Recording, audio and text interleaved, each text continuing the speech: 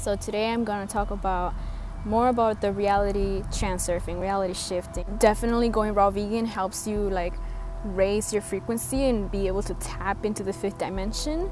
The fifth dimension is not a place, it's just a frequency, it's a state of mind that anyone can tap into if their bodies are able to raise to such frequency.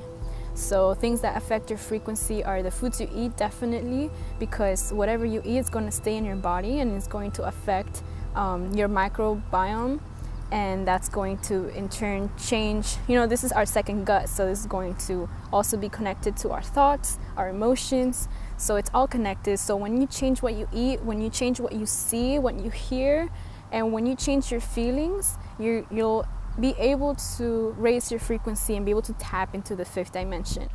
So someone commented in one of my videos, is it possible for them to change their age and facial appearance? Now, I was thinking about how I was going to answer this question, because yes, it's possible, but let me tell you how, okay? So think about why you want to be the age that you prefer to be. Say, I don't know this person didn't tell me any other details, but say you maybe are 15 and you want to be 20 because you feel like you'll get more respect, more responsibilities, more freedom. Begin embodying that age and facial appearance. Close your eyes, practice meditation. For this, it's very good to have a very vivid imagination. In order to help your imagination expand, you must do meditation, and you must also cut out fluoride from your diet so that your pineal gland can work properly. Pineal gland releases the drug DMT, which is very colorful drug, and then also decalcifies the actual ruts and cones, so you're able to see, you're able to dream more vividly, you're able to imagine more vividly.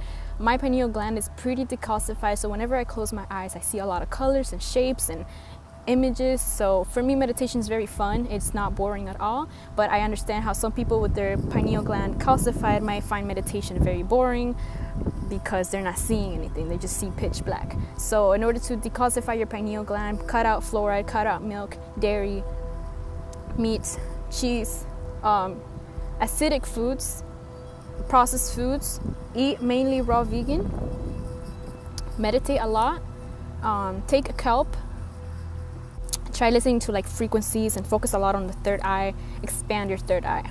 So imagine the life that you would have if you had that certain age and certain appearance. Imagine the feeling that you would feel. Imagine that right now you tap into that parallel universe where you do have that age and that facial experience. How would you feel? How does your body change? Because when you do that, you will realize your body will change, your breathing pattern will change, your facial expression will change, your posture will change, and it's all very automatic. So think about what kind of feeling does having that age or facial appearance give to you, and embody that feeling as often as you can.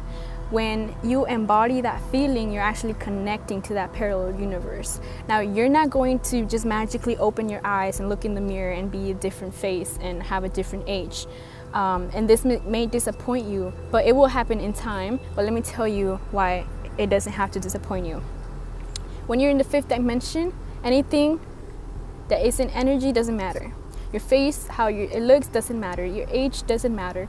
Where you live doesn't matter. Nothing of the third dimensional world matters. It's all about energy. It's all about frequency.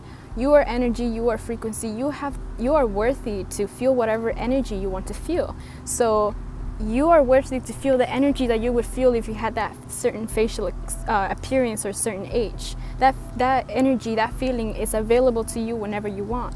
Same with money. Same with material gains. You are worthy of feeling the energy that you would if you had $1 million, or if you had a Ferrari, or your dream car, your dream house, your dream job. Those feelings, because you don't want the things, you want what the feeling that will come with the things. You don't want $1 million, you want what it could buy you. You want the freedom. If you had 1 million pieces of dollar bills of paper, but money wasn't a thing in society, it would be useless to you. It would be completely useless. So you don't want the pieces of paper.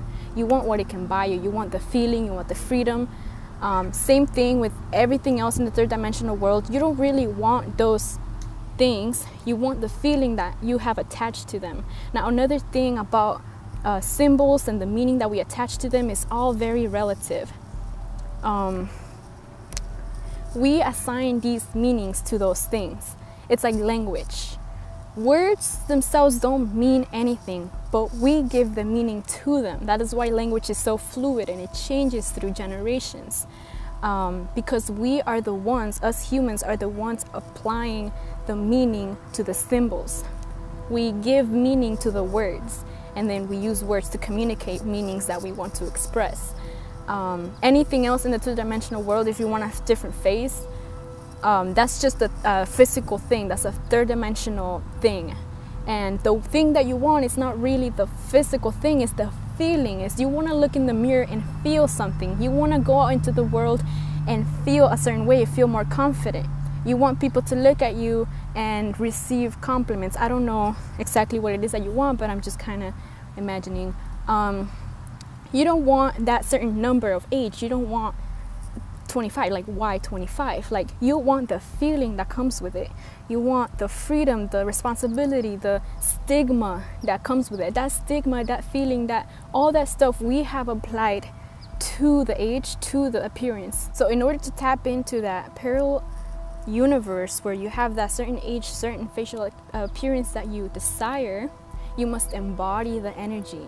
Now, you are energy and you are worthy of feeling the energy, and you can feel it wholeheartedly. Like, it doesn't have to be a fake feeling. Like, I can close my eyes, and I've practiced this a lot, and I can imagine the life that my desired life, and I feel it instantly.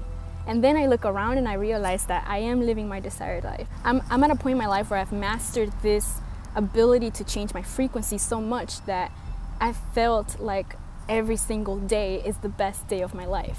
Every single day is the best day of my life, because I know how to change my frequency. I know that all these things that we see are just symbols, and we apply the meaning to them.